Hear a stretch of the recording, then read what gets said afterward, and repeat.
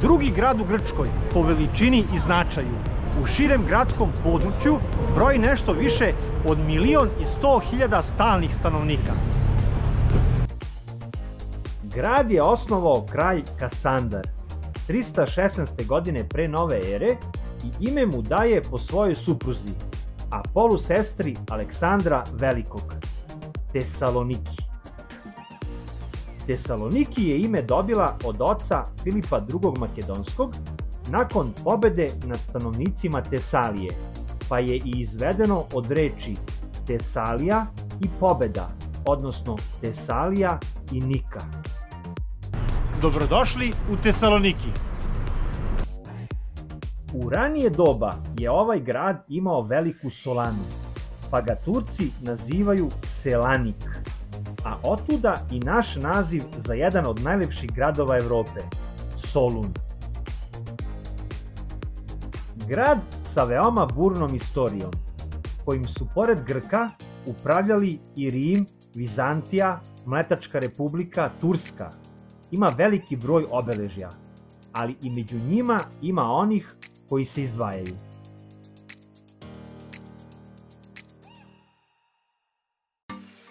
Platija Aristotelus ili Aristotelov trg je glavni gradski trg Soluna i jedno od najpoznatijih obeležja ovog grada. Istorija ovog trga počinje velikim požarom koji je zahvatio Solun 1917. godine, u kom je izgorelo 2/3 grada.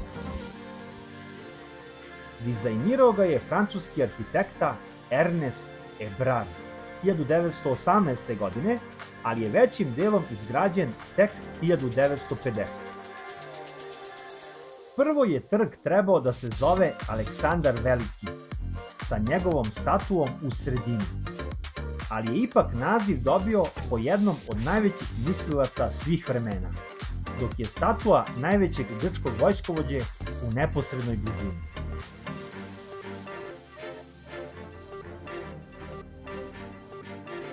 Dvanaest zgrada koje čine Aristotelov trg su 1950. godine zaštićene i upisane u građevine Republike Grčke.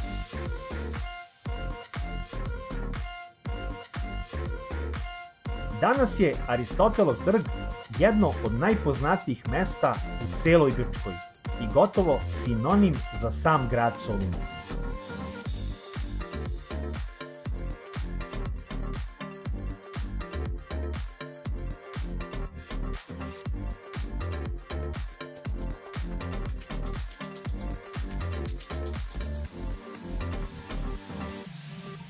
Na Aristotelovom trgu su organizovani brojni veliki skupovi i politički govori. Koristi se za kulturne događaje, festivale, proslave Božića, karnevale.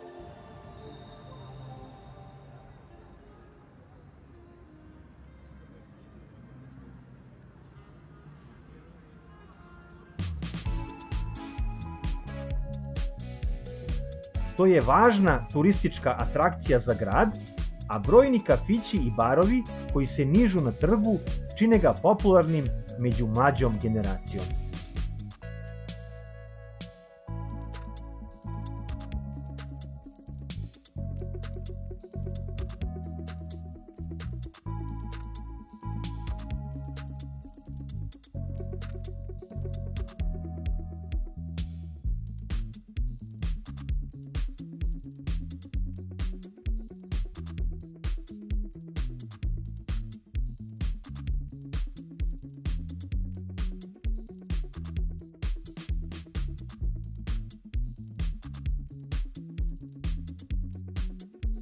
Lefkos Pirgos ili Bela kula je verovatno i najpoznatije obeležje Thessalonikija, a današnji oblik visine 33,9 metara i prečnika 21,7 dobija u 15. veku nakon pada Soluna pod Osmansko carstvo 1430. godine. Na njenom mestu je bila starija kula koja je pripadala solunskim vizantijskim utvrđenjima. Tokom godina je menjala nazive i upotrebu, pa je u 16. veku nazivana Lavlja kula, u 18. kula Kalamarija, dok je u 19. veku imala dva naziva. Na početku kula Janjičara, kada je tu bio stacioniran garnizon Janjičara, a kasnije Krvava kula, kada je postala zatvor i gubilište za osuđenike. Godine 1883. po naređenju sultana Abdul Hamida II. Kula je ofarbana u belo i dobija naziv Bejaz kula ili ti Bela kula.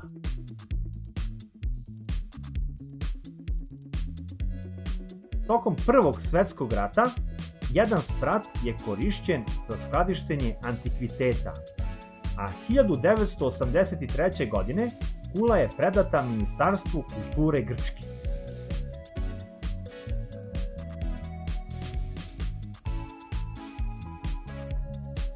Ova šestospratna građevina od 5. septembra 2008. godine ima stalnu izložbu o Solunu od doba njegovog osnivanja do danas, i to na 450 kvadratnih metara.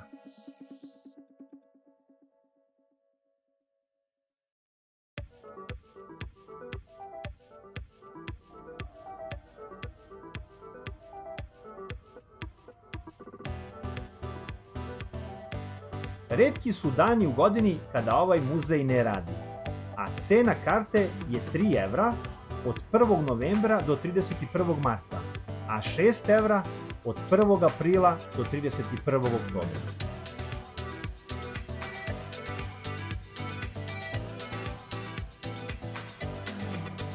Napomenimo i to da je za strane posetioce izabrano rešenje audio ture na engleskom jeziku.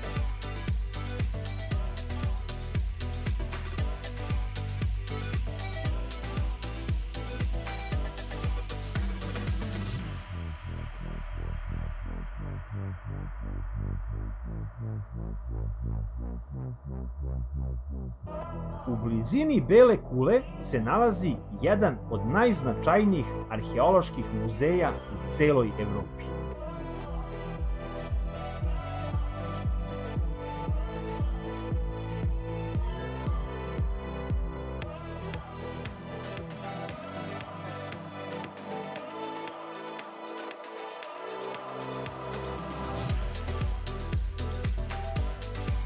Veliki broj različitih i veoma zanimljivih eksponata, od kojih neki datiraju čak iz praistorije, su garancija za siguran provod cele porodice.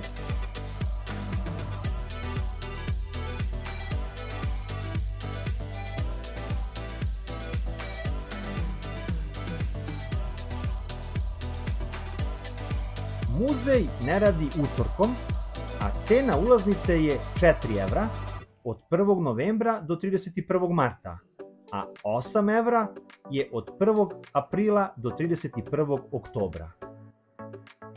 Audio tura je napravljena kroz aplikaciju, a ima je i na srpskom jeziku.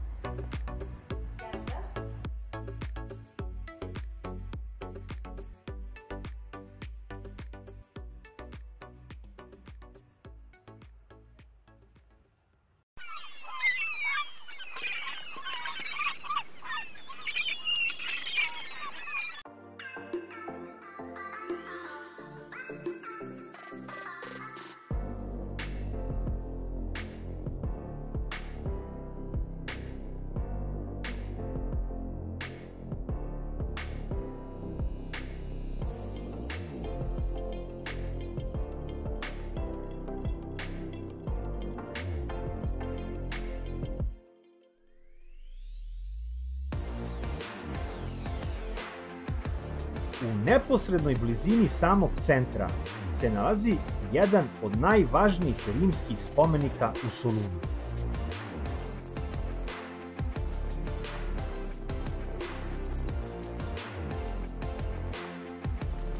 Ovo kružno zdanje je 306. godine nove ere sagradio rimski tetrarh Galerije, koji je nameravao da to bude njegov mauzolej, odnosno grobnica. Međutim, nakon njegove smrti 311. godine sahranjen je u Gamzigradu kod Zaječara u Srbiji, pa je rotonda stajala prazna nekoliko decenija, sve dok car Teodosije I nije naredio u njeno pretvaranje u hrišćansku crkvu krajem 4. veka.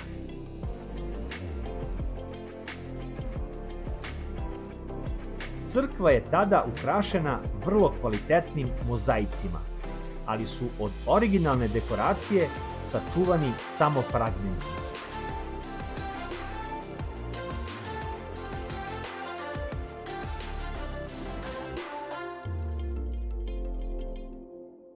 1590. godine rotonda je pretvorena u džamiju, ali je ponovo oslobađanjem Grka od Osmanskog carstva vraćena u pravoslavni hrišćanski objekat.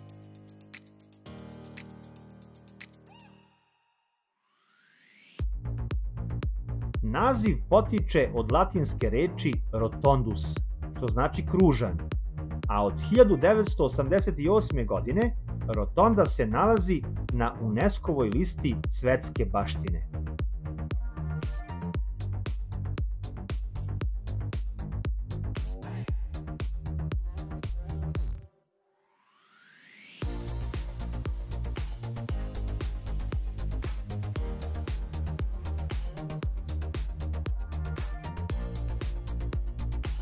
Ulaznica za ovu veoma važnu kulturnu zaostavštinu je 3 evra, a otvorena je svakog dana.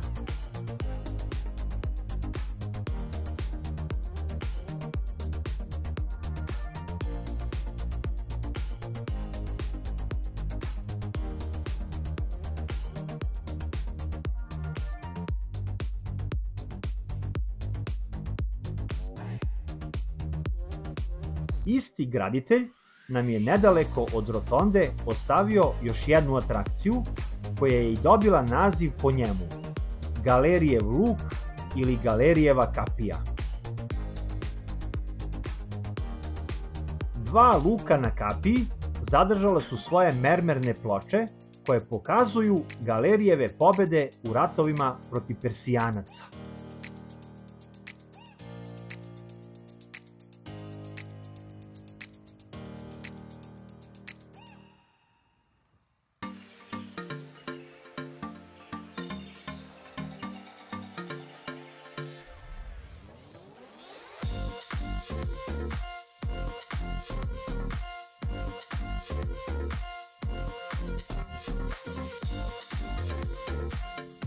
Brojni su muzeji u Solunu, ali u muzeju iluzija će definitivno uživati sve generacije.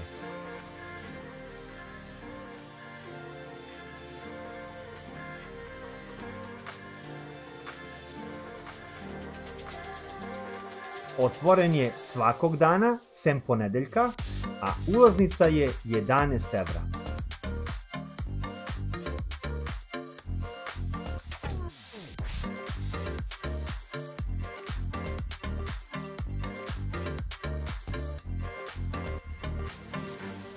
Odlazimo uz odlično raspoloženje i sa neverovatnim fotografijama.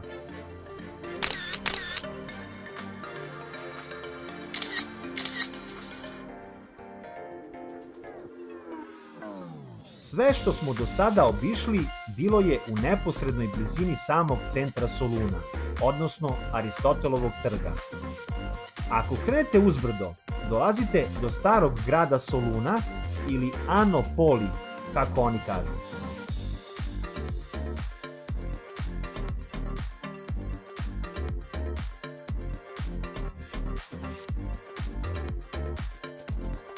Uske ulice, stare kuće,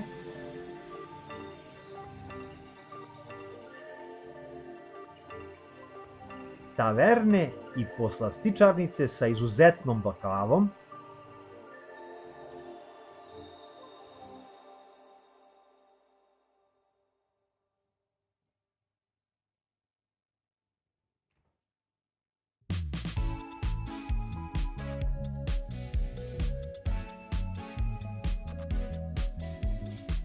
i na kraju zidine grada Soluna.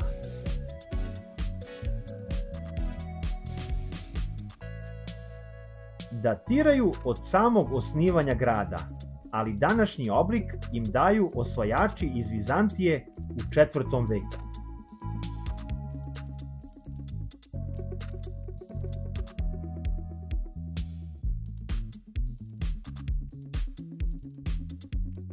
Služile su za odbranu grada od raznih napadača kroz istoriju, a najpoznatiji delovi, 4 km dugačkih zidina, su Akropolis Soluna i Eptapirgion.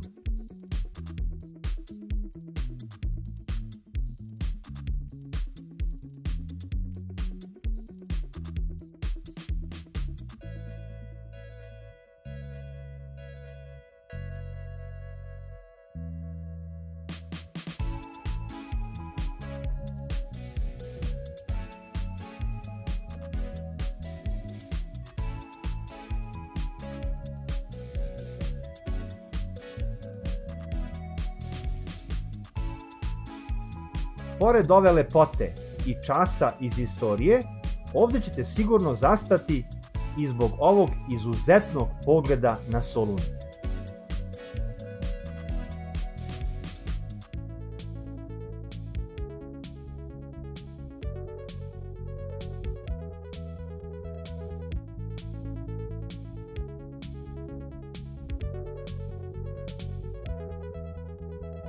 Zidine Akropolisa su na otvorenom, dok je Eptapirgion otvoren svim danima sem utorka od 8:30 do 15:30.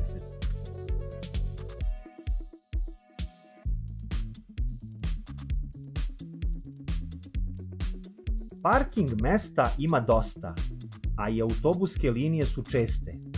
Do starog grada možete kao i ja i pešaka, jer je od Aristotelovog trga udaljen nešto više od 3 km.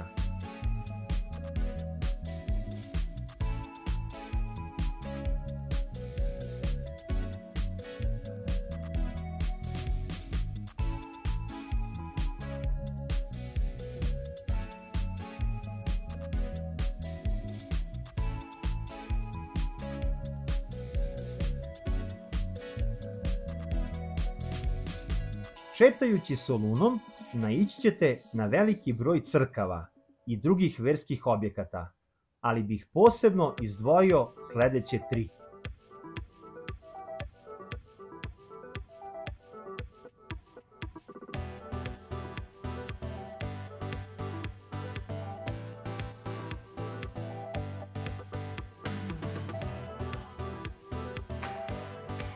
Kako je Sveti Dimitrije zaštitnik Soluna, logično je da je najvažnija i najveća crkva u Solunu crkva Svetog Dimitrija.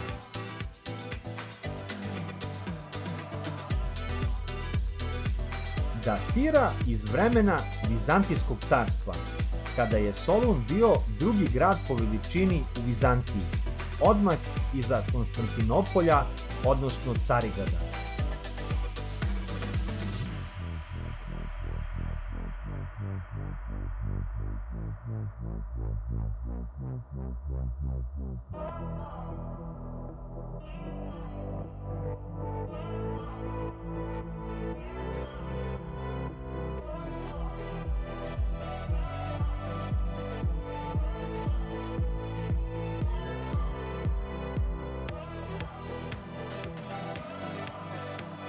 Crkva se nalazi na svetskoj kulturnoj baštini od izuzetnog značaja od 1989. godine.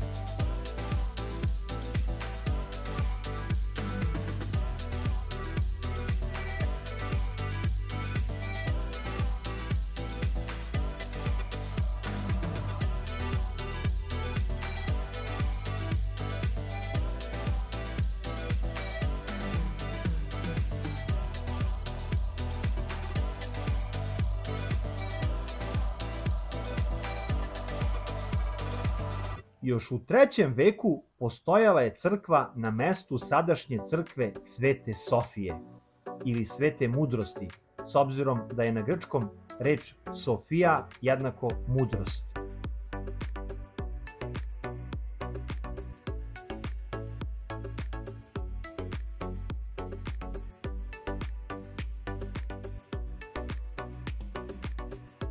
U 8. veku je sadašnja struktura podignuta na osnovu crkve Svete Sofije u Carigradu, Aja Sofija. U svojoj istoriji je bila pretvarana u latinsku katedralu, džamiju, a krst joj je konačno vraćen 1912. godine nakon Balkanskih ratova i oslobađanja Soluna od Turaka.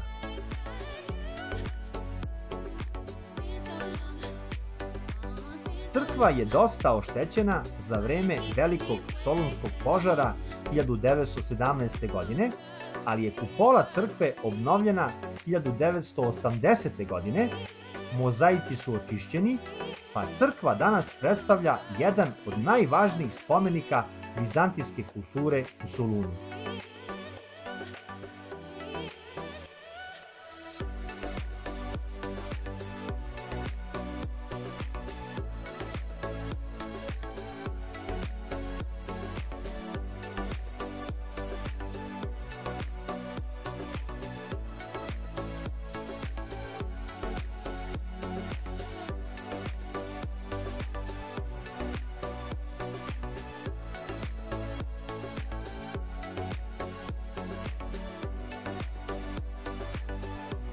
Jedan od najmlađih hramova u Solunu je izgrađen 1956. godine i istorijski nije toliko zanimljiv koliko je pre svega lepa unutrašnjost crkve Panagija Deksijas.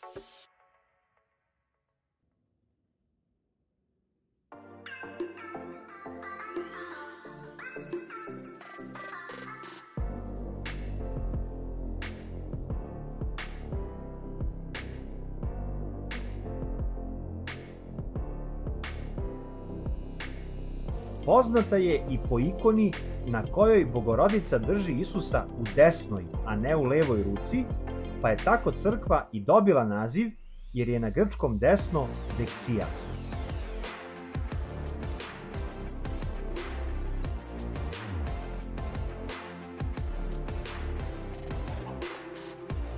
Najznačajnije kulturno-istorijske atrakcije Soluna možete obići otvorenim autobusom koji u organizaciji gradskog prevoza na svakih sat vremena kreće sa početnog stajališta kod Bele kule.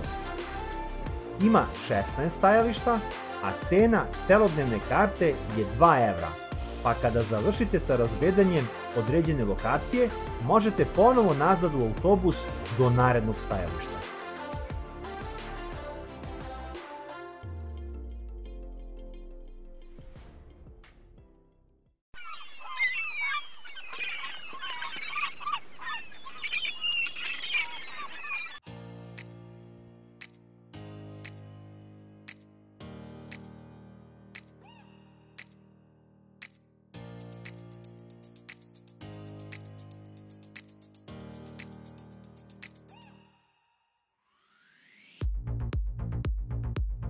Pored bogate kulturno-istorijske zaostavštine, druga asocijacija za Solun, pogotovo u nekim ranijim vremenima, je i shopping.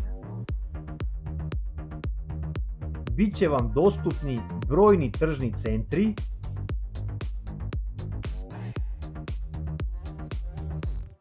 outleti i svi poznati svetski brendovi. Za svakog po nešto.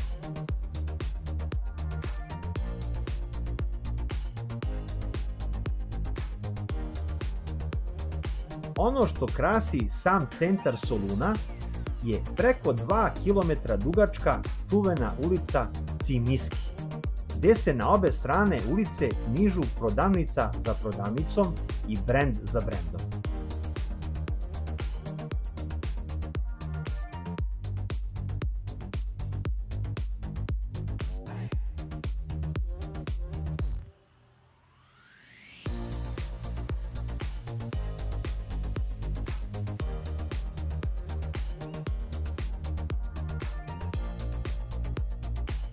Naravno da se iz Grčke ne vraćam bez najlepših domaćih proizvoda.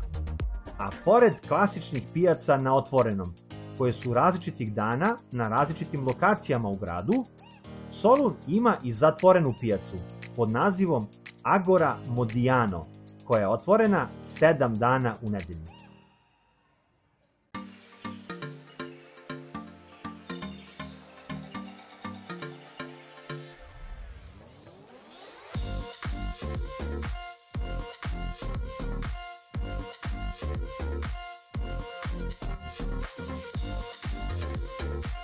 Odmah preko puta je još jedna pokrivena, ali na otvorenom, pijaca Kapani.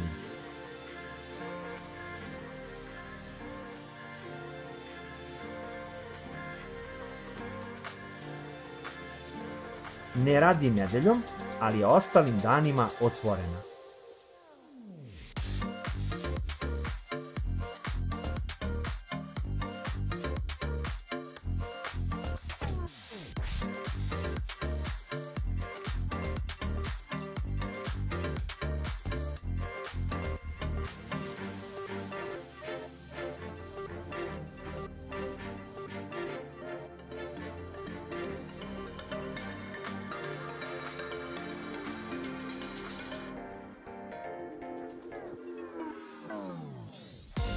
Nedaleko od njih je još jedna zatvorena pijaca, i to iz 15. veka, građena u otomanskom stilu sa 6 kupola, Bezesteni market.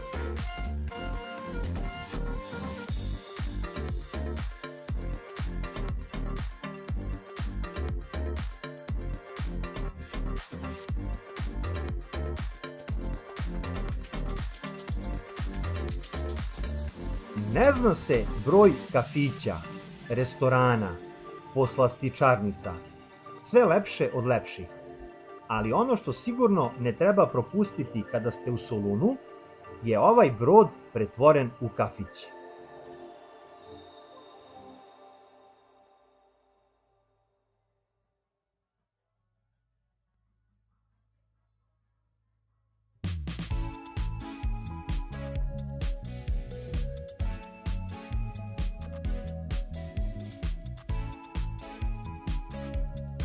Polazi ispred Bele kule i vodi vas u 30-minutnu vožnju po zalivu, gde besplatno, uz naručeno jedno piće, možete da uživate u plovidbi i predivnom pogledu na Solun sa mora. Naročito je lepo u vreme zalaska sunca.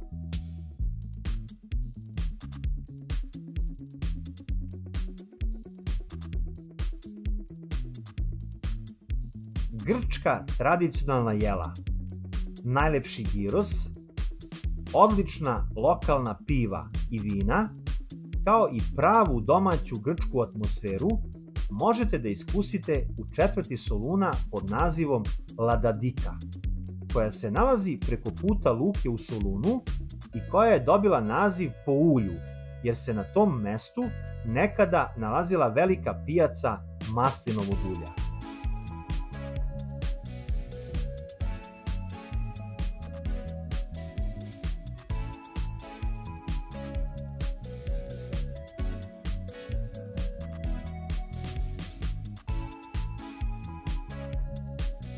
Leti su ovi kafići pored mora puni posetilaca u večernjim satima, dok se kasnije provod seli u taverne sa tradicionalnom muzikom, rooftop barove, pa i diskoteke čuvene u ovom kraju po izuzetnom provodu.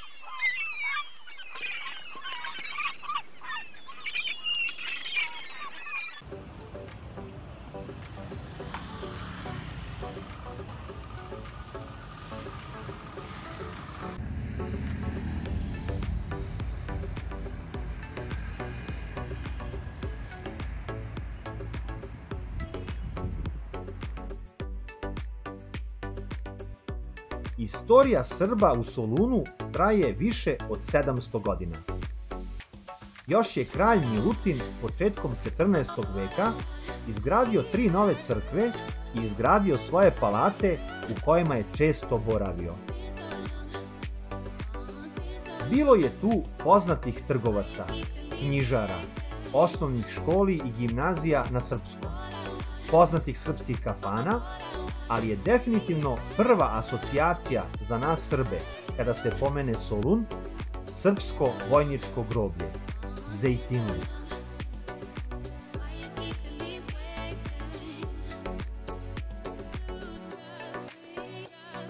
Groblje je podignuto na mestu na kojem se 1916. godine nalazila poljska bolnica srpske vojske.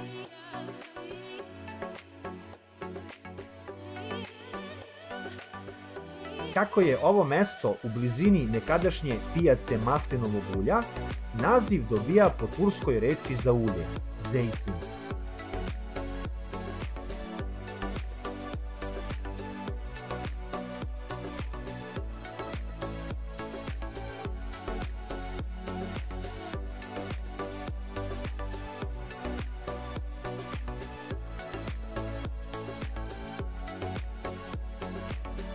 Po završetku Prvog svjetskog rata odlučeno je da se svi poginuli vojnici sahrane na zajedničkom groblju, a kao mesto za to odabran je Zejtinlik, koji je u to vreme bio gola ledina.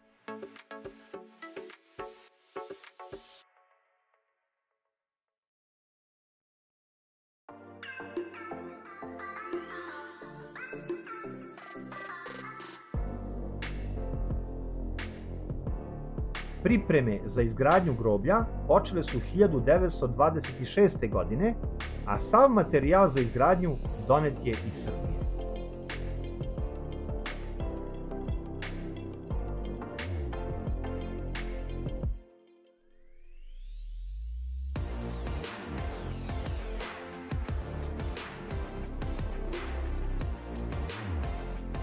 U Kosturnici, oko mauzoleja i u 2 zajedničke grobnice sahranjeno je ukupno 7441 srpski vojnik.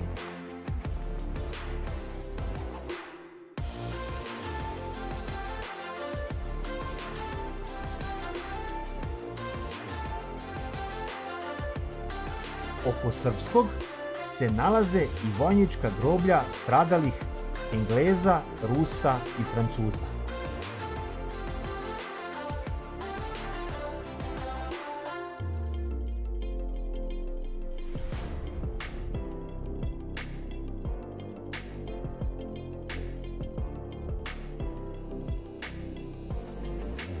Oko srpskog groblja posađene su sadnice čempresa, donete sa Hilandara, kako bi odavale večnu stražu palim borcima za slobodu.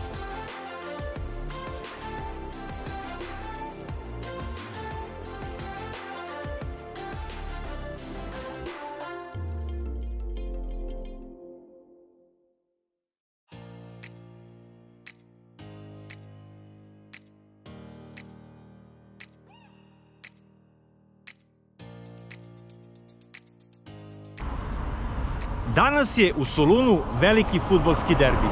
Fudbalerima PAOK-a gostuju fudbaleri Olimpijakosa iz Atine, što bi za mene bio šlag na ovoj veoma ukusnoj trodnevnoj torti. Ali sam nažalost kasno saznao, pa ću je verovatno večeras iz Jagodine gledati na TV-u. Solun je velika enciklopedija koja se ne može pročitati ni za mnogo više od ova 3 dana, pa ćemo ovdje staviti i tačku, ali i zarez, do nekog novog susreta sa ovim divnim gradom. Do novih avantura iz Grčke, pozdrav iz Tesalonikija i živeli! Jamas!